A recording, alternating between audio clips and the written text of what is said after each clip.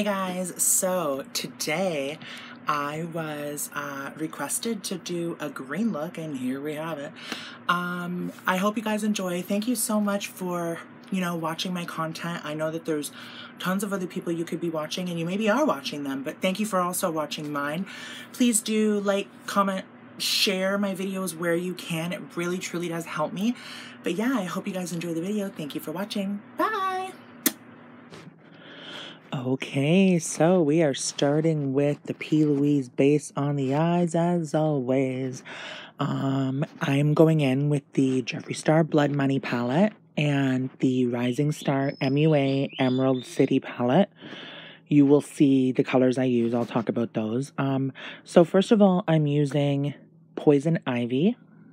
That is in the Blood Money palette on the inner corner of the eye, and then Emerald Estate on the eyelid, like the majority of the eyelid.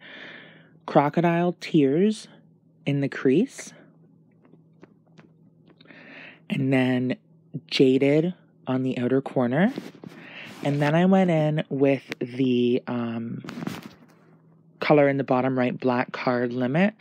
And that was the color I used to smoke out the eyeliner. And then I used the Star Wedding palette. I used the shimmery white color, the one that's second from the top. I can't remember the name of it.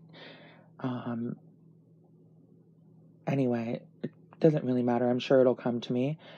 But cut the cake. That's what it was. I used Cut the Cake on the inner corner and Grand Entrance from the Star Wedding palette on the brow bone. Now, the Emerald Estate color that was on my eyelid, I really liked it. I wanted something a bit more. And I went ahead and went into the Rising Star MUA Emerald City palette. And that green, the green from that palette, was the one that did it for me. It gives a more foiled look, whereas the Emerald Estate was more of a shimmery look. So I kind of feel like the green color in the Rising Star MUA Emerald City palette is what Jeffree Star Cosmetics was trying to do with their eye gloss powders. The colors in the Emerald City palette from Rising Star are a lot more buttery, I suppose you'd call them, and pigmented. I was sent the collection in PR, but you can see in the video where I use it, like you can actually tell the difference between the original Emerald Estate shade and then I put on top of it the Rising Star Emerald City shade, and you can see the difference that it gives, the foiling. I wouldn't use it if, like, I had the Jeffree Star Christmas Tree Bling eye gloss powder out to use for this, and I didn't end up using it because I had that shade from the Emerald City palette. So anyway, all of that aside, going ahead and blending the colors and then putting on that Cut the Cake color on the inner corner to really brighten it up. I wanted like a nice glamorous, emerald color. I'm thinking that like every one of my tutorials is going to have Glamorous in the title because that's what I always go for. So if you see Glamorous in every tutorial that I post, mind your business.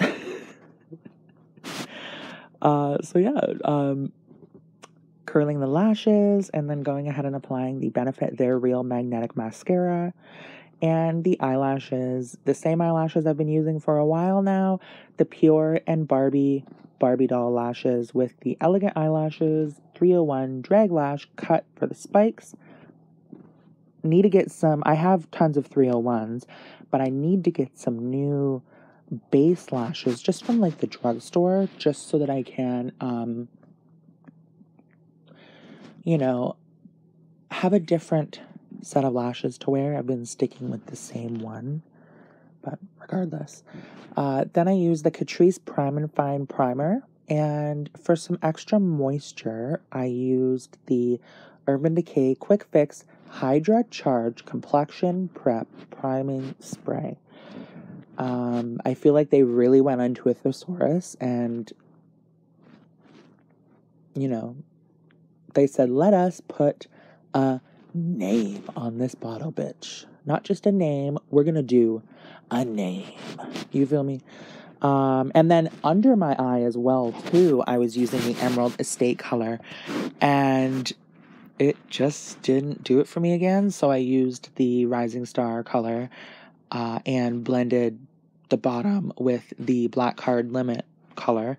I'm really excited to see where the Rising Star brand goes because of the shadows. The colors are beautiful, but even if I didn't vibe with the color selection, the quality of them is just really good.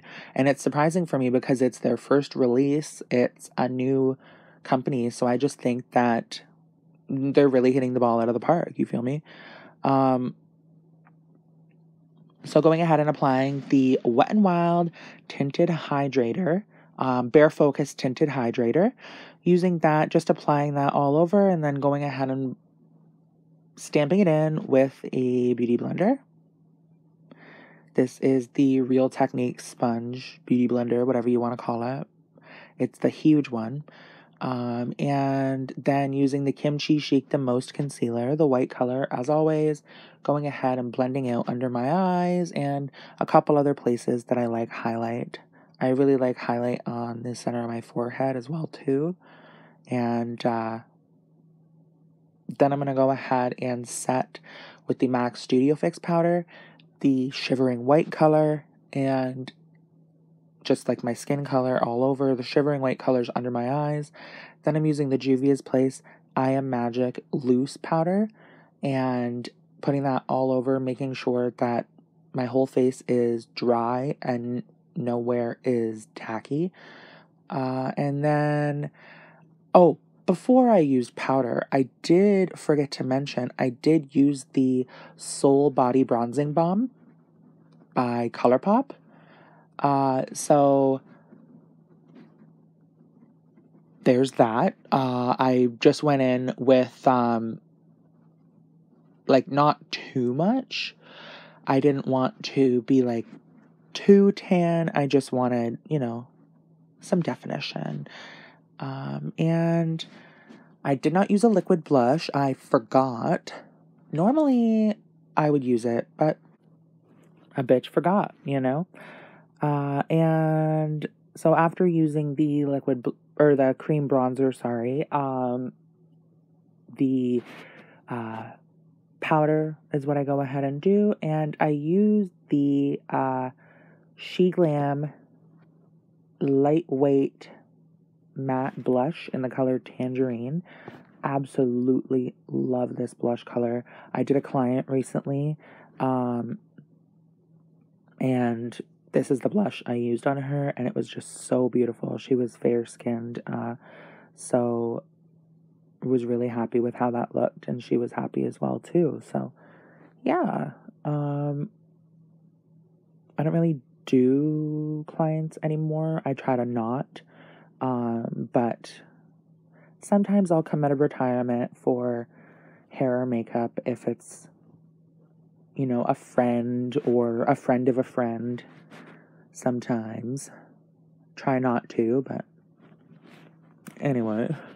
Then going in with the Colourpop Flexetarian highlighter over top of the blush, and then the Danessa Myricks Enlight Halo in Ice. Before the Danessa Myricks Enlight Halo, I used the Cream Shop and Hello Kitty Celebrate Setting and Priming Spray, and then go ahead, let it dry for just a little couple seconds, and then I used that Danessa Myricks Enlight Halo in Ice.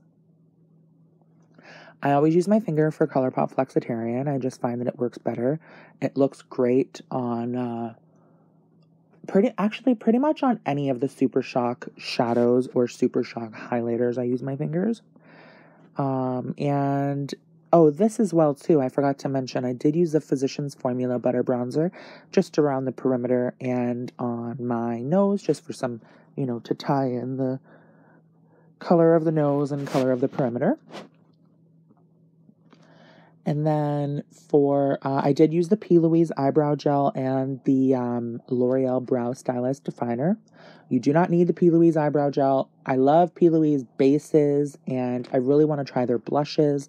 But things like, this is just for me personally, things like eyebrow gel, skinny eyebrow pencils, you do not need to spend a lot of money. You can get it at the drugstore. That's my opinion. Then for lips, I did the Sheglam lip liner in the color 524, I think. I still don't know the name of it, and all it says on it is 524, so I very much so apologize about that. And then the Jeffree Star Cosmetics Skin Tight Velour Liquid Lipstick.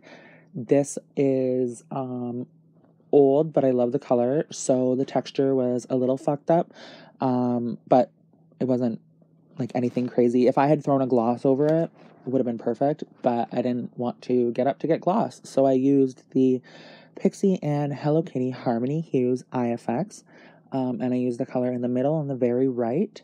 It's kind of like a nudie gold color, I suppose. And I use that in the center of my lips, and that gives it kind of a gloss finish without being sticky. So that's what I went ahead and did. You don't have to use that if you don't want to. You don't have to use anything that I used if you don't want to. You can get this look a lot of different ways. But this is just what I use. So yeah, that is pretty much the video. I wanted to make sure that I did blend in, because the Skin Tight liquid lipstick is very light. I wanted to make sure that you can see me blending in the lip liner and the liquid lipstick. There, I just use my finger to blend it. Sometimes I've used a brush, but I just honestly find the fingers, I use my hands the most for makeup, I think, because they're the best tools you have. Then I'm using that P. Louise Eyebrow Gel. I won't repurchase it, just like I said, because as much as I love P. Louise and their products, it's just not necessary to me. And then I'm going ahead with the Harmony Hues Eye Effects, and we're all done. I really hope you guys enjoy the video. Thank you so much for your continued support. Please do like, share, comment, and everything else, and I hope you have a great day. Thank you for watching. Bye!